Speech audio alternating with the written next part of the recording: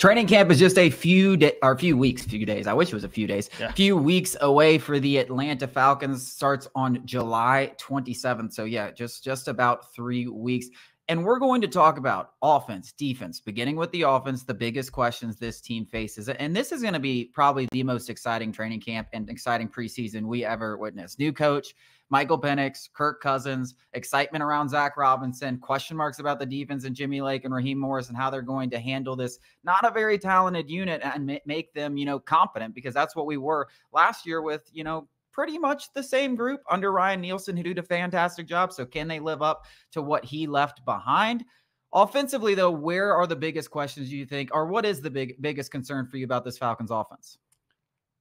I don't really know if I could pinpoint one. It's going to be kind of an arbitrary, concern. And it's really, the Zach Robinson, Kirk Cousins offense, that trio. Like, how are those three going to mesh? How is Zach Robinson going to implement his system, best utilize our weapons, Bijan Robinson, Kyle Pitts, Drake London, Darnell Mooney, and how is he going to, acclimate Kirk Cousins to all that? So not only does he have to obviously learn how to be an offensive coordinator for the first time. He's never called plays. He's also dealing with a quarterback that he has never worked with. And he's also being tasked with maximizing our top 10 picks the past 3 years or prior to this year. So I think that's it. That trio, Zach Robinson, Kirk Cousins, and then our three offensive weapons. How is that going to look? Because, we need to hit the ground running, because as we've talked about at length, the first part of the Falcons schedule is brutal. And it's not the fact that we're facing Pat Mahomes. Like,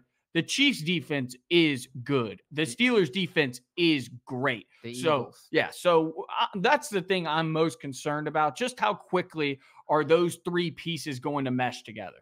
Yeah, I think that's a good point, because I think a lot of people think, all right, Kirk Cousins is coming in. That's obviously a huge upgrade of what you had at quarterback. Then you have Zach Robinson, who we think is going to be a huge upgrade over Arthur Smith, even though I think we all agree Arthur Smith wasn't as bad as a lot of people make him out to be. He just didn't have a quarterback. But we're expecting with these two guys for everything to just seamless transition and them to just be fantastic. You got a first-year offensive coordinator, a quarterback who's never worked with this offensive coordinator. Coming off an Achilles injury. Yeah, and you go back to, and yeah, you're right. I mean, how much work is he going to have in the offseason with his receivers, with his new weapons, with his new offensive coordinator? Like, how prepared is he going to be ready, like you said, to hit the ground running like we need to? Because not only do we need to hit the ground running against tough defenses, we play some good offenses, and our defense isn't that good. So we're going to have to score some points. So we ain't going to win a lot of games against the Chiefs and the Eagles and even the Steelers, frankly.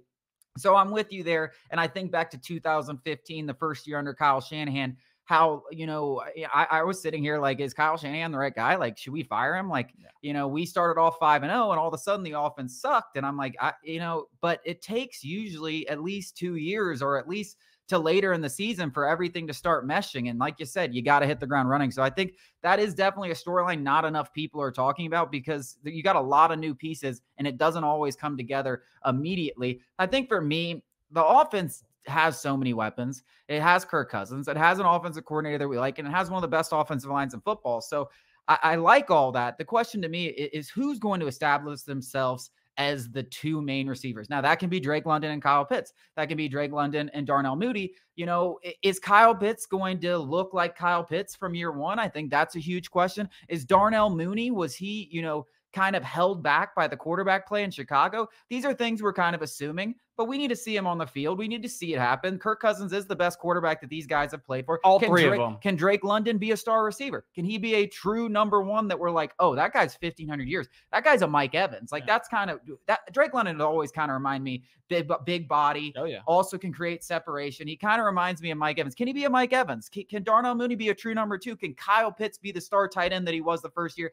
Those three questions right there, I think with that receiving room are the biggest questions to me, because there are no excuses this year. Like, if Kyle Pitts goes out there and has 750 yards receiving, like, we're going to look back at that fourth overall pick and be like, damn, that was a crappy pick, especially with all the guys drafted behind him. Drake London, like, we got to figure out this guy's a number one wide receiver. And Darnell Mooney, kind of a question mark, kind of a wild card. Could be a stud, could catch for over 1,000 yards, could kind of be a struggling number two. Yeah, Zach Robinson has a lot. Zach Robinson, a lot on his plate. He is tasked with maximizing all of these different investments. And it's Kirk Cousins. The Falcons invested a lot of money in Kirk Cousins. The same goes with Darnell Mooney. A lot of people kind of criticize the Falcons that they overpaid for Darnell Mooney. And then in that same breath, 3 top 10 picks on Bijan Robinson, Drake London, and Kyle Pitts. Kyle Pitts, obviously the highest drafted tight end in NFL history. It's time to kind of recoup some of that investment. And we haven't seen it yet. And there is no more excuses because of the things you just listed. There's a great offensive line in Atlanta. This is the best quarterback any of those guys have played for. Kyle Pitts, Drake London, and Darnell Mooney. Kirk Cousins is the best quarterback. And I'm no disrespect to Matt Ryan. He was at the tail end of his career. He had a noodle for an arm. He still got it done. Kyle Pitts still almost broke the NFL record for a rookie tight end receiving yards. But Matt Ryan was a shell of himself, and Kirk Cousins is up there in age, but Matt Ryan always had a stronger arm than Kirk Cousins, and Kirk Cousins hasn't lost a step, at least with his arm. So I think that's a really, it's a valid concern looking at those 3 guys in particular, the receiving threats. And I think more than any of them, it's Kyle Pitts' year where it's kind of like make it or break it.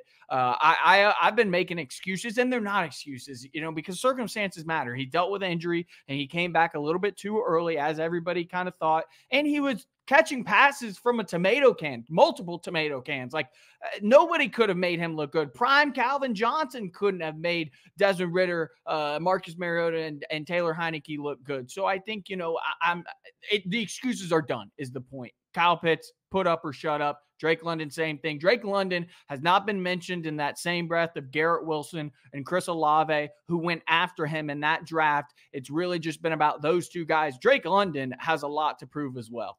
If I had to ask you right now, sticking with those receiving threats, which one of these things is most likely to happen?